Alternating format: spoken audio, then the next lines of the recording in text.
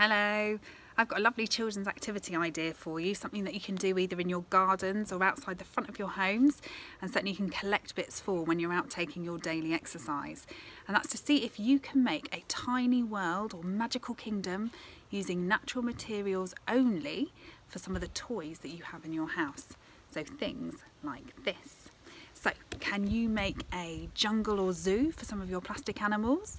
Can you make a fortress or a fairy garden for some of your plastic people?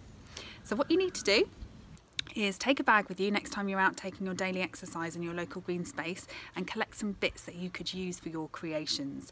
So for example, you could collect some sticks to use for the walls of a fortress, or you could collect some pebbles to use to mark some pathways in your fairy garden. It's completely up to you what you do.